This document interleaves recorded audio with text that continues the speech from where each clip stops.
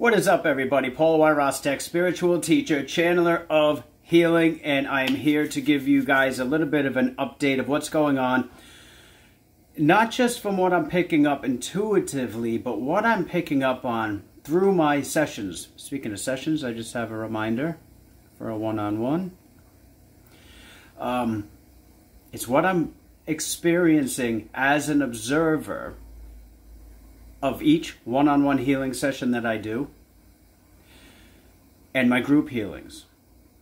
Now, I've done thousands of sessions over many years, and when you see the progression as an observer, not just the channeler, as the observer, and you're able to watch how the progressions of each session with each client progresses. So what I've noticed, there has been a massive shift, and this has been over the past 3 weeks. And the one-on-one clients that I've had over the past 3 weeks are noticing significant changes. See, for example, when I first started getting my healing sessions many years ago, and of course we're always in healing, you know, it would be like, you know, you work on a past life, remove some attachments, and clear up the chakra system a little bit. But as the years have progressed, I've noticed that more and more and more is being able to be surfaced and released. So this is causing a big increase of intensity too, right? That's why over the past decade and more has been, you know, a crash course of ascension, if you will. So now this ascension is a very rapid pace that's happening through all the portals that we've been having since 2012, before that, the whole bit, right?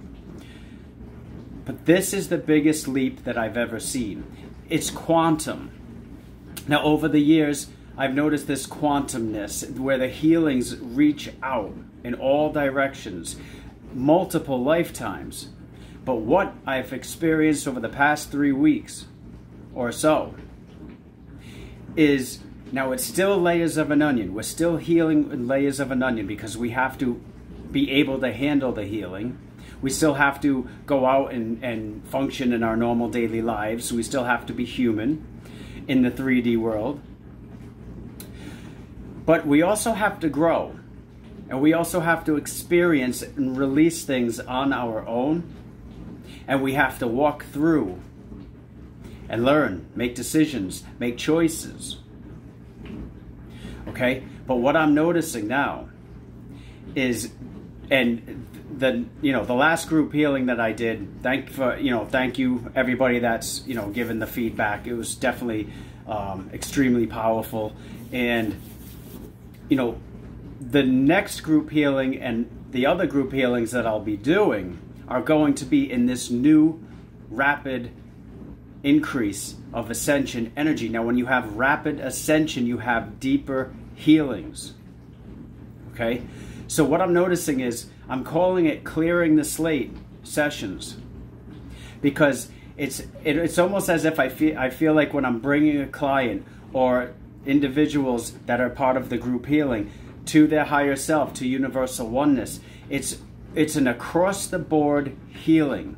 So imagine every single lifetime you have ever lived, that you've ever incarnated in. Now, do not misunderstand me. This does not mean in a session all of your everythings and troubles is going to be healed. No. It's still layers of an onion. It just means the healing is going across the board. So this means all lifetimes that you have ever experienced, that you have ever incarnated in. Imagine the karma that comes up with that. What is karma? Imagine in a big group, imagine every single lifetime that you've incarnated, that you've ever had. Imagine every single soul in your monad or in your group of all those lifetimes. Imagine all of them in a big arena or a big room. That's karma. What did you do? Who'd you do what with? Right? And what happened with you? right? So we keep leapfrogging through lifetimes with our soul group. Karma, when lessons are learned, when things are healed, when things are released. The karma is, the contract, if you will, is up. It is done. There is a tremendous amount of karma being released today with everybody that's on their healing path because of the rapid ascension. So just by changing your perception in your mind, just by choosing higher self, just by choosing healing, just by choosing unconditional love and light instead of victimization, poor me, blame, shame, guilt. Okay? Just by shifting the perception, you can have tons of karma instantly transmuted because you don't need to keep that first grade book in your backpack. You've already learned the lesson because you switched your perception and you chose to transform. What's the 3 stages of transformation, Paul? Check back on my past videos. It's being aware. It's being aware that you are not in your truth. It's being willing, number 2, to change, to digest, to accept the clarity that may not be looking good. Because when you're mirrored and you see it, your ego might not like it, but you have to accept it. Not only accept it, love it. Love your faults. Love where you've been hurt. Then you have to take the action steps now to transform. So just by being willing to transform, that's when through my group healings or my one-on-one sessions with clients worldwide, it is an across-the-board healing now. There is healing that goes to every single lifetime, one way or the other, and every single person that you've ever incarnated with. Are you hearing me? This is nuts. Okay? So, each session that I've ever done, a lot of people know, all my sessions are life-changing. But now we've taken it to new levels. All of my channeling has always been. Okay? Straight from source energy, straight from universal oneness, whether it's a one-on-one session or a group healing. I'm connecting to the individual's higher self through universal oneness. So it's very unique healing.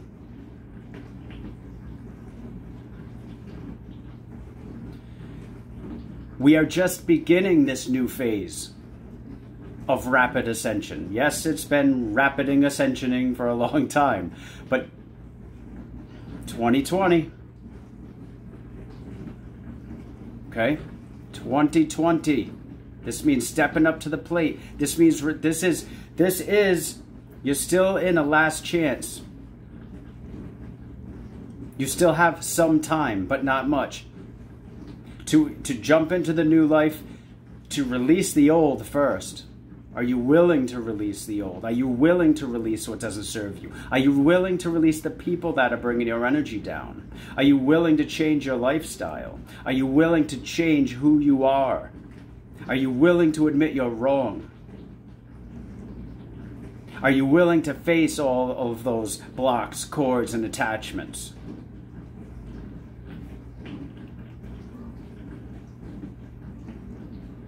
And to jump into your new life, the new 35 or 38-year cycle. Difficult? Yes. But we're being bottlenecked by our higher selves, by universal oneness. Destiny is kicking in. There's no time to procrastinate. There's no time to dilly-dally. There's no time to, I'll just deal with this later. For decades, we could have done that. And we have done that. We had that space. But now we don't have that space. It could be difficult. The free will and free choice is it going to be difficult, this path? You know, we're bottlenecking to a singularity. You. The free will and free choice. Are you going to ride in the raft of life, of ascension, of destiny?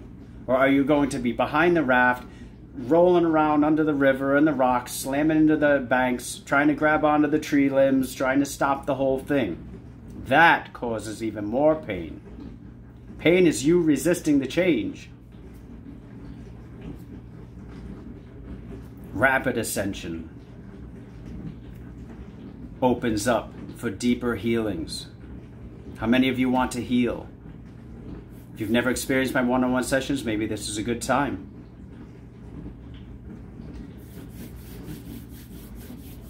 All my group healings. I'll be doing group healing. The next group healing will be on fibromyalgia, rheumatoid arthritis, menopause, Lyme disease, and many more. Why? Because they're all connected. I'll be doing a video on that soon. Lots of twin flame activations are happening. I'll be doing a lot of twin flame, not only videos, but healings.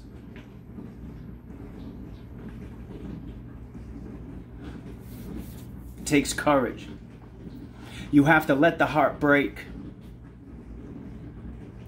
If you don't welcome destiny in, you will have another awakening. What is an awakening? It's trauma. It's traumatic. It's having your heart ripped out of your chest.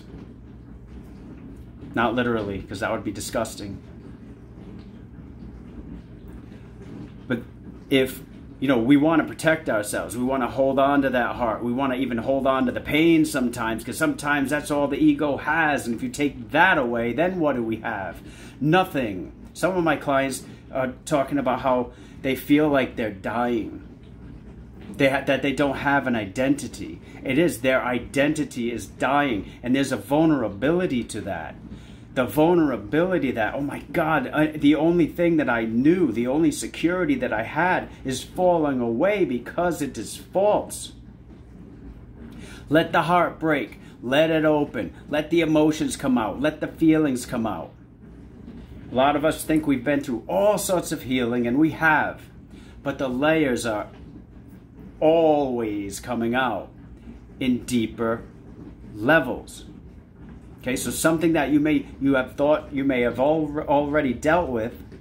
Well, you dealt with that layer of it, but now we're getting to the deeper stuff. Deeper than ever. Okay? Healings. The healing sessions that I do in group healings, the one-on-one clients, I feel like I'm a lawyer, but it's not a case of any sort. This is just my human way of explaining this to you. I tap into source energy. I tap into the beings of unconditional love, the higher self of the person that I'm channeling for. And it's almost as if I'm representing the client or clients within the group. And it's saying universal oneness. Here is this person. Here is all of their lifetimes. Whatever doesn't serve them, whatever blocks, cords, and attachments, whatever contracts, whatever karma, whatever ancestral karma, whatever is not of the highest of good for this person to experience at this time, let's just release it. So a lot of what is healed in my one-on-one sessions on my group healings are not even discussed. They don't need to be. There just needs to be that opening and the holding of the space and the permission and the free will, the free choice of that client to heal, that they want to heal, that they're ready to let this stuff go, that they're ready to face the traumas. A lot of stuff can just be released, but a lot of stuff cannot, because you need to feel it, you need to face it, and you need to deal with it. Are you ready to deal with it? Because we are entering into the highest frequency of ascension than you've ever experienced before. 2020 is a big year. Don't take that stuff with you. Love to all of you. Let it be done, and so it is done.